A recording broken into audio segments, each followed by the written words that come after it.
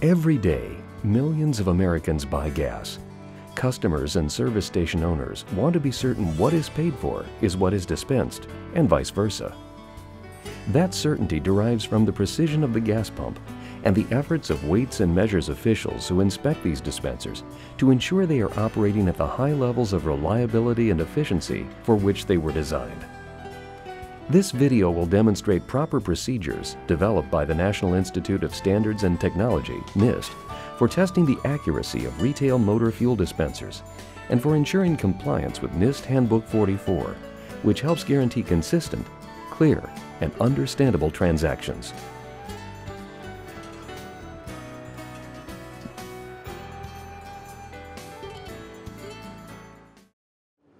Accuracy and transparency are what the public and gas station owners expect from the devices that dispense the gasoline they buy and sell. In the next few minutes, this dispenser will be inspected and tested for compliance with the provisions of NIST Handbook 44. Before beginning an accuracy test, the inspector examines the dispenser to verify compliance with specifications in NIST Handbook 44.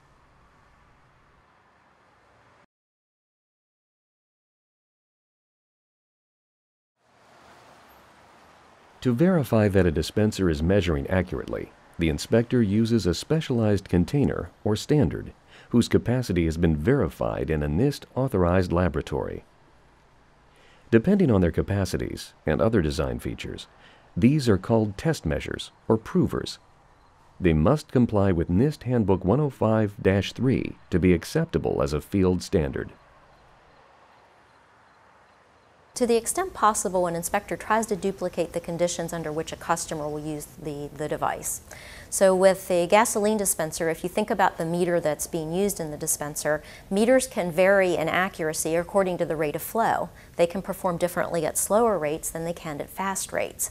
If you think about the way a delivery occurs, a customer will start pumping at a slower rate, get up to some steady state, and then at the end of the delivery will start to slow down until the delivery is finished. If the test draft is small, the portions of the delivery at the beginning and the end become very large. So it's important that the test draft size be adequately large so that the bulk of the delivery, as done by the inspector, will represent the normal steady state of that device. So for most gasoline dispensers, a 19-liter or 5-gallon test draft is considered adequate.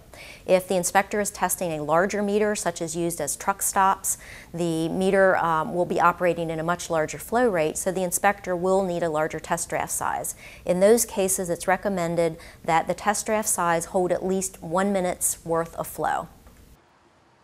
Having selected the appropriate standard, the inspector makes sure the device is ready for use by looking inside for dirt or other foreign materials that might affect the reading. Also, the security seals on the gauge plates must be checked to be sure they are intact. If the seals are broken, the test measure or prover must be returned to a NIST-approved lab for re-verification before it can be used in an official testing.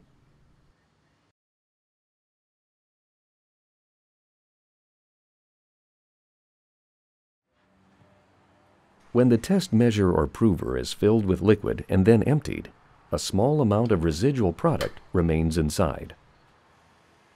Because it is impractical to dry the inside of test measures or provers between uses, they are generally calibrated to deliver rather than to contain. A dry test measure or prover must be wet down prior to the first use of the day, or between extended period of non-use, to duplicate the laboratory procedure during its calibration.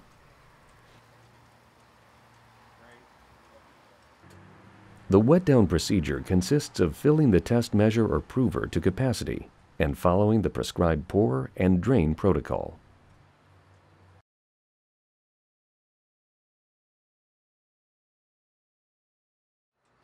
The inspector zeroes the dispenser and begins pumping gas into the test measure with the handle fully depressed, just as a consumer typically would. That is, at the maximum flow rate the dispenser can reach in this installation. While the test draft is being taken, pay special attention to the fact that the dispenser's nozzle is touching the neck of the prover or test measure to ensure proper grounding. Trailer-mounted units must also be grounded to the dispenser. The product is dispensed into the test measure or the prover until the pump's indicator reads exactly 5 gallons. For a device indicating in liters, a test measure or prover designed to show errors in milliliters is used, and test drafts of 19 liters or larger are used. This is a normal test, but there is another kind of test needed to verify dispenser accuracy. A special or slow flow test is conducted at a slower flow rate. The reason that an inspector will conduct a slow flow test is to really look at the condition of a meter. Meters operate at different levels of performance depending upon how fast or slow they are operating. So a meter that's operating in a slower flow rate can perform differently than a meter that's operating in a fast flow rate. So the key purpose of doing a slow flow test is to look at the condition of the meter. The slow flow test is conducted at 19 liters or 5 gallons a minute, with the nozzle set at its lowest clip or the minimum flow rate marked on the meter, whichever is less. In many jurisdictions, trailer-mounted standards, called provers, are used instead of handheld test measure. For either, the process of taking a test draft is virtually identical.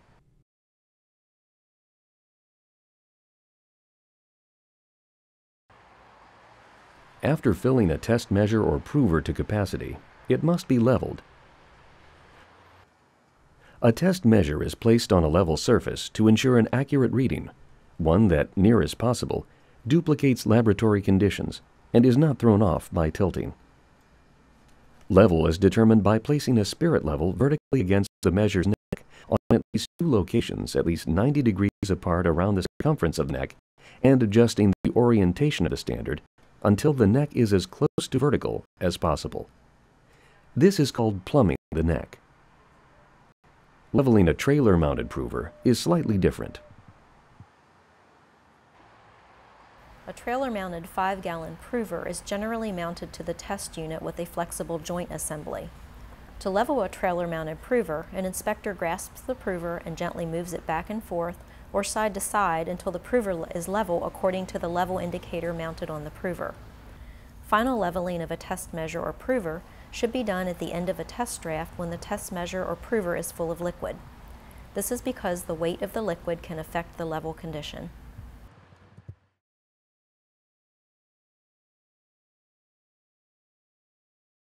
Now, with the product drawn and the test measure or prover level, it's time to read the meniscus, which is found at the top of the liquid in the sight glass of the test measure or prover. Most likely, it will be slightly concave.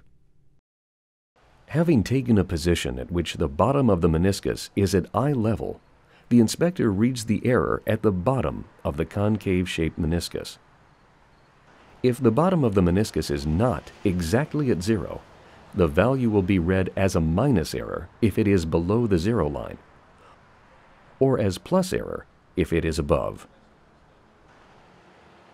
When the reading is between gauge graduations, it is always rounded off to the nearest graduation.